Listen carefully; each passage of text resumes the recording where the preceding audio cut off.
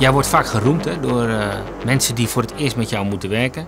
Het is ongelooflijk wat die gast voelt en ons uitlegt. Hoe komt dat? Waar komt dat gevoel vandaan? Karten. Ja, daar heb je zoveel dingen, daar doe je zoveel meer dingen dan dat je uiteindelijk in de Formule 1 doet. Allemaal snel bandendruk aanpassen of snel nog even een andere kart opbouwen, allemaal dat soort dingen. Ja, dat helpt wel enorm, denk ik, in je gevoel wat je dan terug kan brengen naar de monteurs in een raceauto. Dus je kunt echt wel stellen dat wat jij hier hebt, waar we nu zitten, dat die schat aan ervaring... Ik denk dat dat 80-85% is van wat ik heb geleerd. En waarom hebben die anderen dat niet dan? Ja, dat moet je niet aan mij vragen. Ja, ik heb geen idee. Nee, ja, iedereen heeft natuurlijk wel gevoel. Alleen ik denk dat mijn gevoel iets intensiever was geprepareerd natuurlijk door mijn vader. En ja, gewoon veel tijd doorbrengen samen. Want mijn vader heeft natuurlijk ook in de Formule 1 gereden. Dat heeft hij natuurlijk aan mij uitgelegd allemaal van een zeer jonge leeftijd. En dan bouw je het natuurlijk steeds verder uit.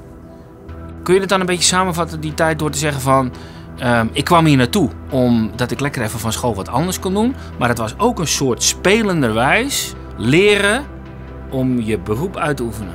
In het begin wel, spelenderwijs. Ik denk tot je 9e, 10e, dan is het natuurlijk ook gewoon voor de lol, voor de fun. Leuk om hier te zijn en te spelen. Maar op een gegeven moment dan ga je natuurlijk naar de internationale wereld. En dan ben je natuurlijk wel meer gefocust op het eindresultaat.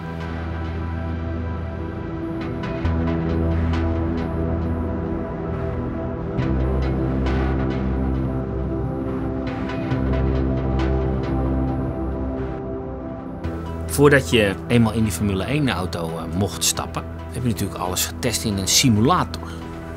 Hoe belangrijk was die voor jou voordat je die eerste meters in een echte Formule 1 auto ging rijden? Nou ja, daar beoordelen ze je al een beetje op van hoe goed dat je kan samenwerken, hoe goed dat je feedback is, hoe hard dat je gaat op de simulator. Uiteindelijk maakt dat nog niet zoveel uit, want uiteindelijk het belangrijkste is dat je hard gaat op het circuit. Het is altijd positief als je daar ook goed je best doet. Dat heb ik zeker voor Barcelona gedaan. Echt gewoon 2-3 dagen in de simulator. Allemaal natuurlijk al die knoppen uitgeprobeerd wat het allemaal doet. En wat je allemaal kan veranderen of wilt veranderen. En wat het allemaal doet met balans en zo. Dus ja, daar bereid je je goed op voor. Maar sorry, je bent natuurlijk nog echt een heel jong gassie. Hoe heb je dat jezelf aangeleerd allemaal? Het gaat vanzelf. Ja, nee, je moet gewoon goed voorbereiden. Je moet gewoon goed met het team samenwerken om gewoon alles door te nemen van hoe je dat moet doen. En naar de data kijken hoe andere coureurs het hebben gedaan. En dan pas je het gewoon toe als je het zelf doet. En dat bouw je op natuurlijk de eerste race. Dan is dat natuurlijk nog niet ideaal, maar dat wordt alleen maar beter. Moet je, voordat je naar elke race gaat, moet je in zo'n ding zitten? Ja, maar dat wil ik ook voor mezelf. Ik mag zelf kiezen natuurlijk hoeveel simulatorsessies dat ik doe in een jaar. Maar ik vind het altijd wel fijner om gewoon goed voorbereid te zijn en dan te beginnen. Wij prepareren de setup op de simulator en dat gaat dan naar het circuit toe. Dus je gaat altijd op maandag of dinsdag, voordat je naar een racetrack gaat, ga je toch nog even die simulator in? Ja, natuurlijk als het back-to-back is, dan doe je 2 circuits op 1 dag. Maar in Europa, als dat niet zo is bijvoorbeeld, dan elke maandag of dinsdag. Je stapt in en dan weet je al wat je te wachten staat. Hè? Die ronde zit gewoon in je hoofd, hè? Die komt. Ja, natuurlijk als je het circuit al hebt gereden vooraf, dan weet je natuurlijk ongeveer waar je moet remmen, waar je moet insturen. En dan ga je gewoon werken aan de balans van de auto om dat nog beter voor elkaar te krijgen.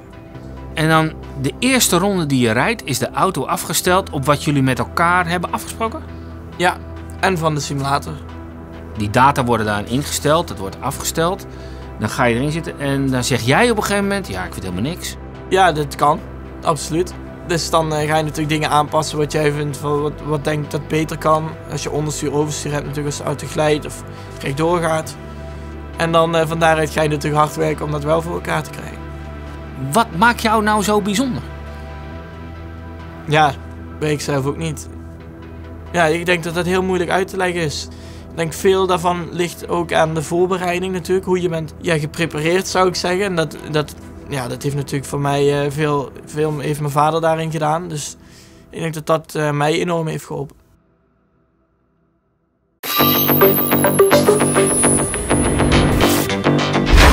Het is dus echt zo dat als wij racen, dat er dus echt in Engeland die race ook meegekeken wordt door een heleboel mensen. En die zitten ook te analyseren. Ja, absoluut. Ze hebben natuurlijk een operations room waar alle mensen in zitten. Dat is het grootste 4K-scherm in Europa. 60 mensen kunnen daarin. En die zitten daar constant achter hun laptop alles de data buiten houden.